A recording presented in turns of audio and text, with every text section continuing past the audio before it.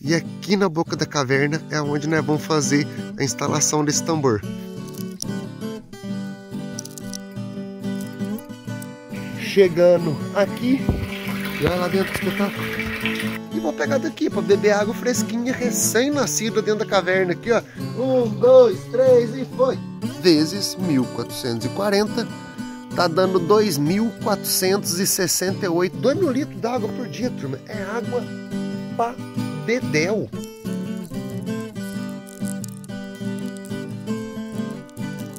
Olha, só na pisadinha, só na pisadinha, ó, que eu odeio cozinhar com louça suja. E agora esse rabichinho de papel higiênico que ficou aqui, ó, serve para eu acender.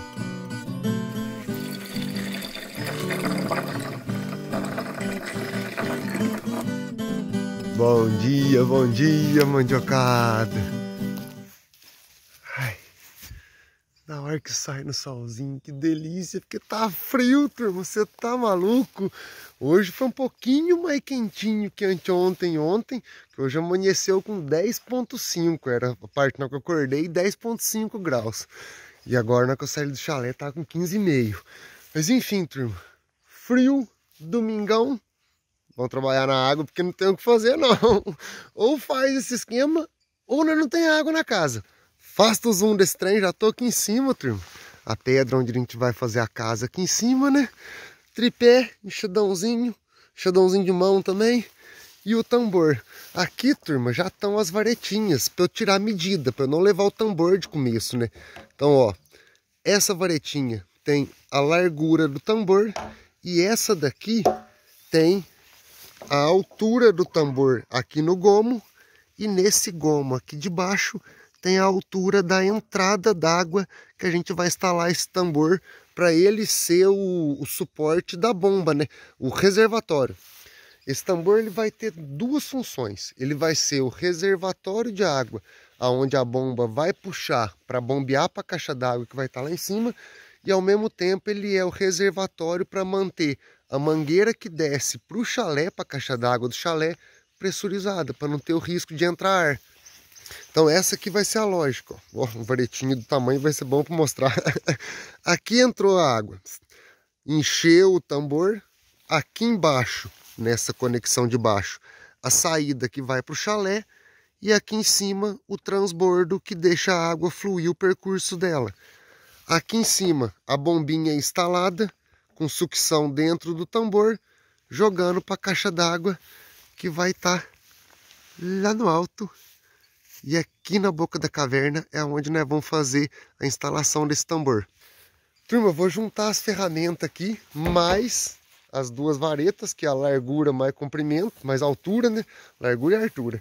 É, comprimento também serve. Pegar o enxadãozinho inchado, enxadãozinho de mão, enxadão e enxada, tripé e vamos lá pra caverna. Turma, já estamos aqui na caverna da Pedra Rachada. Captação do jeitinho que nós deixou, tá fluindo belezinha. Faço o zoom de novo. Aqui, turma, ó, transbordo tá caindo ali em cima, passa por debaixo da pedra e tá fluindo. Que aqui foi o poço que a gente fez para os bichos poderem beber água, a mangueira passando ali. E, turma, eu tô olhando aqui, ó, a mangueira de captação mesmo, ela tá ali, ó, naquela emenda azul. Eu posso elevar um pouquinho ela ainda. O ponto mais fácil para eu instalar esse tambor vai ser realmente aqui, aonde está a barragem. Porque se eu olhar a mangueira ali, ó, a continuação dela aqui, ela já está num nível mais abaixo. Então eu preciso abaixar um pouco esse pedaço aqui. E aqui, turma, eu estou pensando em deixar esse pedaço como um todo, vai virar um poção d'água mesmo. Que aí eu represo de novo aqui, ó, para represar e formar, como é que chama? Para os bichos mesmo. Essa mangueira, até chegar no pé do tambor, ela vai estar submersa dentro desse poção. Eu acho que eu vou fazer isso mesmo, turma. O primeiro passo vai ser romper a barragem de novo, jogar as pedras aqui pro canto, ela vai drenar, e aí eu pego as varetinhas que eu já larguei ali, ó, as varetinhas aqui, as ferramentas aqui, para conseguir tirar a medida. Então, turma, vamos iniciar esse serviço, vai ser no rompendo a barragem mesmo de novo, que a gente fez ali para os bichos poderem beber água e fazer outra. Mas primeiro instalar o tambor. Vou deixar assim, ó, Que aí dá pra ver a água fluindo aqui, ó. Ela vai passar por debaixo desse pedrão aqui. Ah, aqui dá pra tirar o chapéu.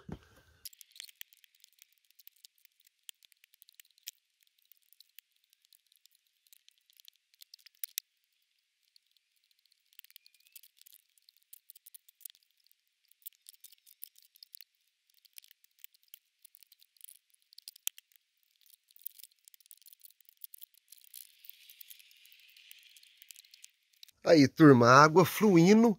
Aqui, ó, já tá um pouquinho mais largo que a circunferência do tambor, que é a varetinha menor. E pela altura, eu acho que vai dar tranquilo. Eu vou dar mais uma escavadinha, fluxo correndo normal, turma. Ficou show de bola. E eu parei para tomar um gole d'água. Já fui lá, já peguei o tambor, uma abraçadeira e a chave de fenda. Porque, turma, depois de posicionar o tambor ali, a gente vai conectar na chegada do tambor. Então nós vamos ter que fazer um corte nessa mangueira para conectar na chegada do tambor e a outra ponta na parte de baixo dele. Aqui em cima e na parte de baixo lá. Que aí a caixa d'água encheu a boinha, o tambor vai vir enchendo até fazer o transbordo dele aqui.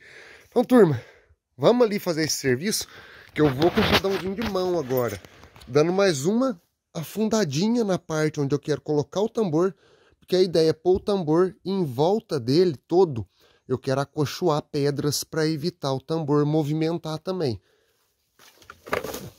Esse pó.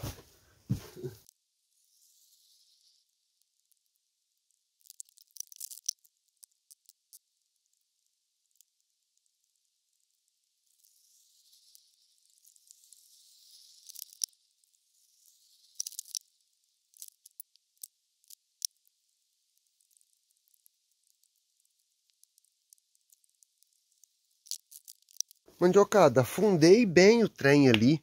O nível da entrada, olhando no zoiômetro, tá abaixo da captação. E além disso, o tambor tá meio que flutuando, porque ele tá com ar dentro dele, né? Deixa eu ver se eu consigo. Vou com o pé mesmo. Que tem que descer. Ai, eu escorreguei. Olha aqui, ó. O tambor tá flutuando, ó. Tá dançando em cima da água. Turma, eu vou fazer o seguinte. Eu já até limpei a mangueira ali. Então agora, a faquinha tá aqui, ó. É fazer um corte na mangueira e conectar ela no tambor. Pra gente fazer o teste de chegada de água. À medida que ele for pesando, ele vai assentando e eu vou ajustando ele. E aí conectar a mangueira que tá indo lá pra caixa d'água do chalé hoje. A gente vai conectar ela, fazer outro corte e conectar lá embaixo. Deixa eu voltar vocês aqui, turma. Eu deixei o tripé no mesmo lugarzinho mesmo. Só peguei o celular aqui. Daqui aí consegue filmar lá embaixo. Vamos ali fazer essa conexão agora.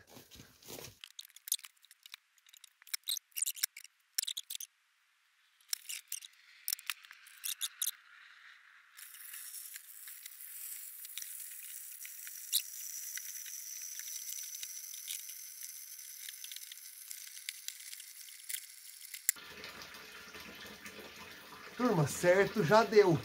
Agora é começar aqui, ó, fazer a barreira ali, que vai virar o poço para os bichos beber água.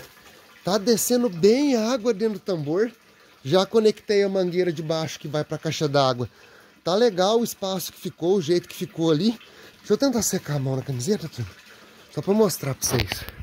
É meio úmida, mas vai dar para ir. Aqui, ó, conectado no tambor. Na parte de baixo. Chegando aqui. E olha lá dentro do espetáculo. A água já passou do nível. Se já passou do nível do flange lá de baixo, significa que já está alimentada a caixa d'água. Só que como lá embaixo tem a boinha acionou, não tem como a água continuar descendo. Vai subir aqui no tambor até chegar no ponto de transbordo daqui. Então antes de transbordar, vamos fazer esse pocinho de uma vez, turma. Eu vou voltar vocês ali pro mesmo lugar.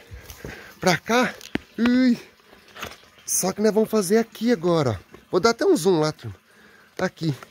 O trabalho vai ser ali.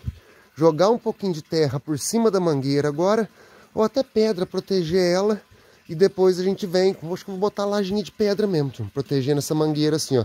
E depois a gente vai fazer aqui no degrau, ó, uma barraginha para poder a água subir, o nível da água subir e formar um poço ali embaixo.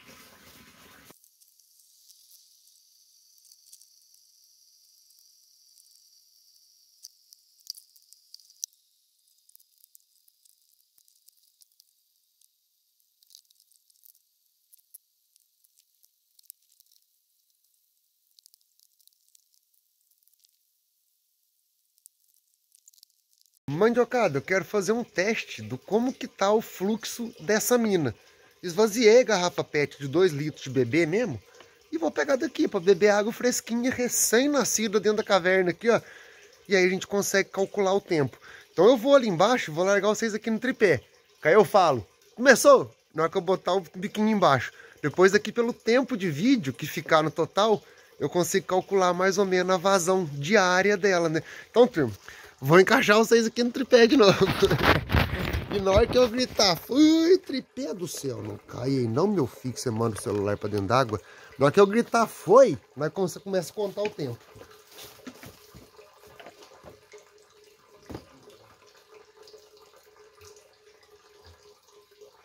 Um, dois, três e foi. Ih, vai estar caindo fora. Vou começar de novo, porque com o tempinho caindo fora. Eu errei o prume. Ai, ai. Um, dois, três e...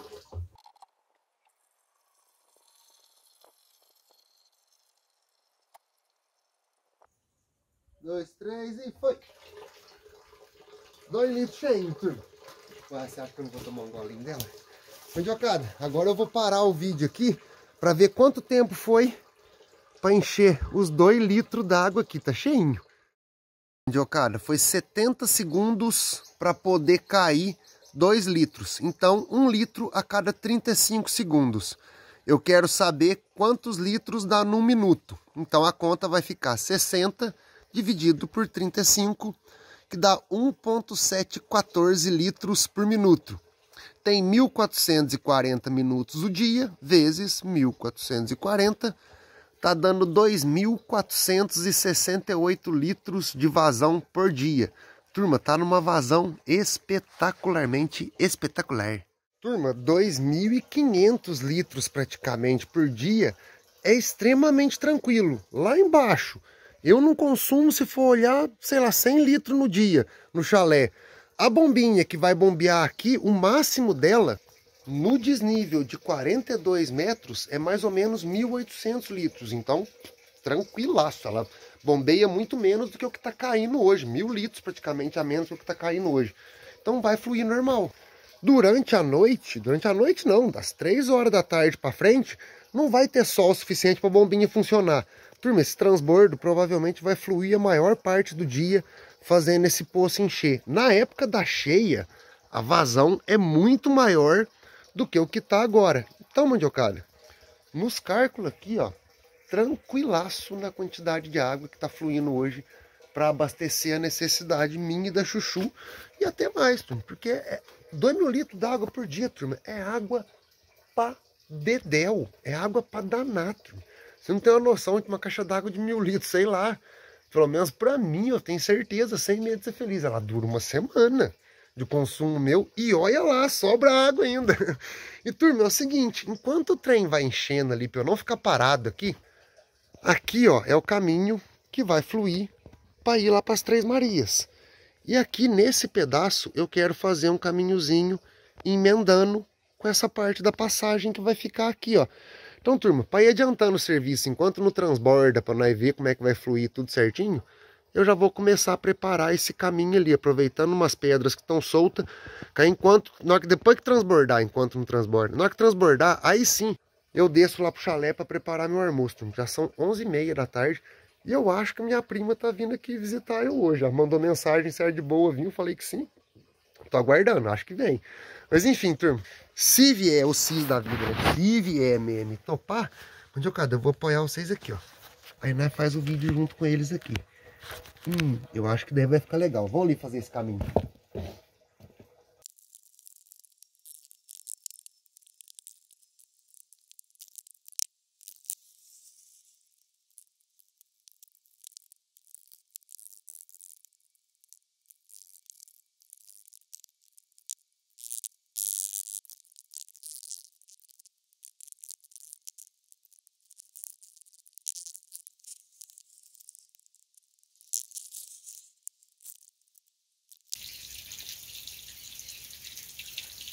Escuta esse barulhinho do transbordo fluindo.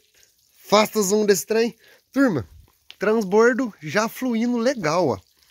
é uma quantidade boa de água, turma, transbordando.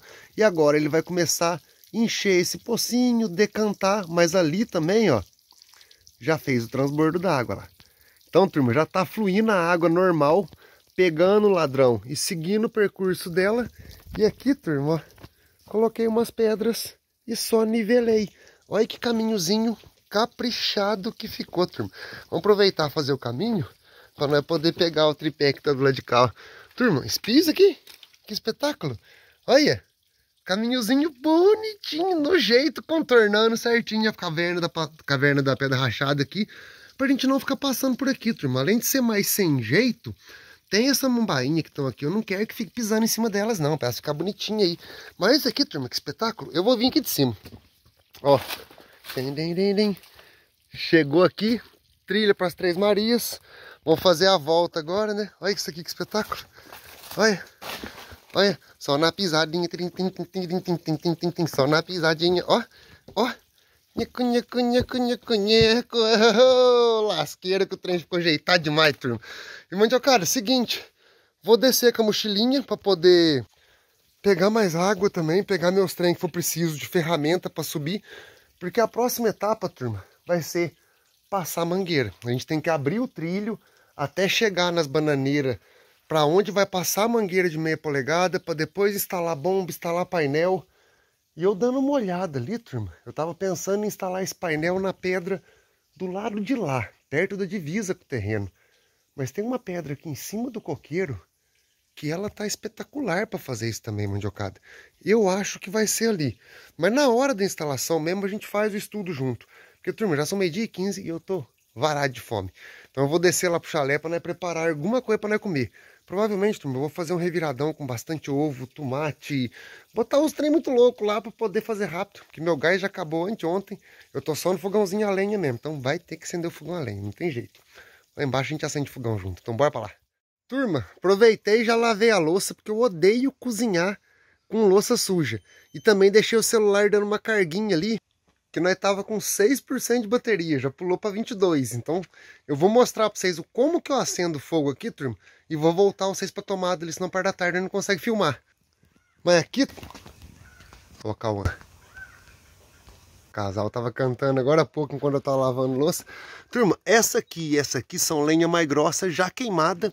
E aqui dentro, ó, eu fiz uma caminha com papel higiênico mesmo, enroladinho na mão. Um rabichinho aqui que vai sobrar para acender.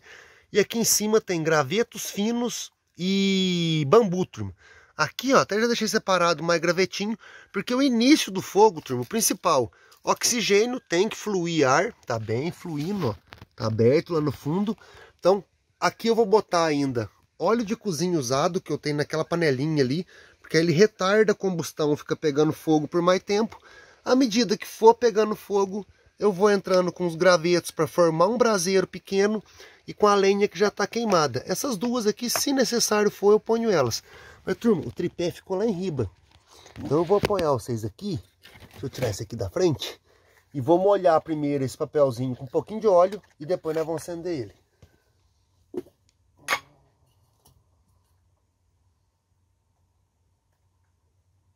Esse aqui é o mesmo óleo que eu uso para acender a vela, turma.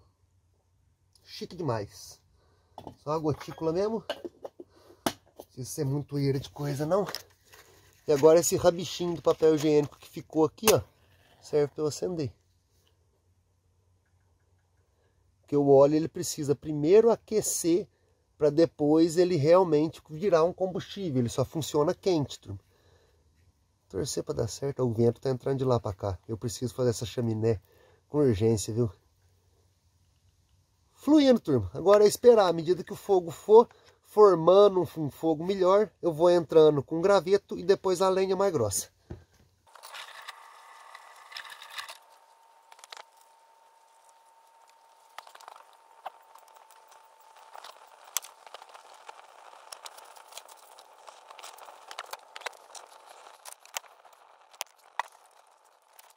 Aí, turma, o almoço de domingo tá pronto. 5 ovos, alho, cebola, farinha de milho, tem um pouquinho de curry e gengibre, tomate, chicória picadinha, marmitinha, no talo, agora é sentar ali e mandar ver. E como tá vindo visita, turma, minha prima já mandou no grupo da família lá do WhatsApp perguntando se alguém mais animava a vir.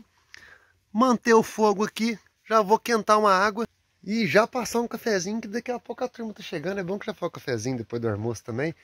E depois do almoço eu vou tirar aqueles meia horinha pelo menos ali de rede, com certeza. Mas enfim, turma, deixar aquela água fervendo ali agora, eu vou sentar ali e mandar ver naquele pratão. Enquanto isso, vocês voltam ali pra tomada pra nós dar uma carguinha.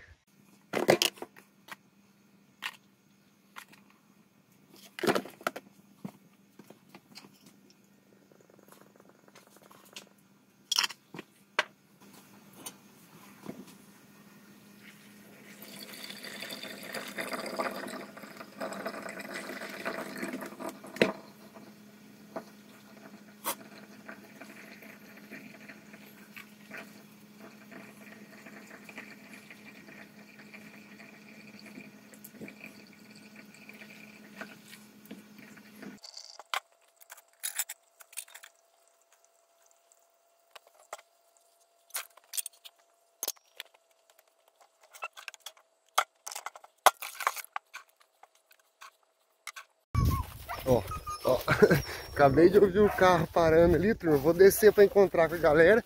Se todo mundo topar, turma, participar do vídeo, aí eu volto aqui filmando. Deixa eu ver se você vê a turma também, minha prima, meu primo, o filho deles, o Thales, meu priminho, e a Tinani, que a Tinani também veio. Deixa eu ver, se acabaram de parar o carro ali, já que eu volto aqui, turma. A história já tá aqui no YouTube.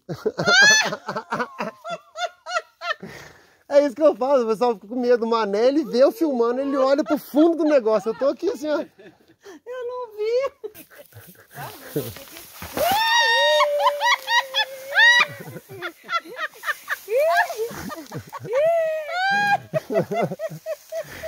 Ai, que gostosura.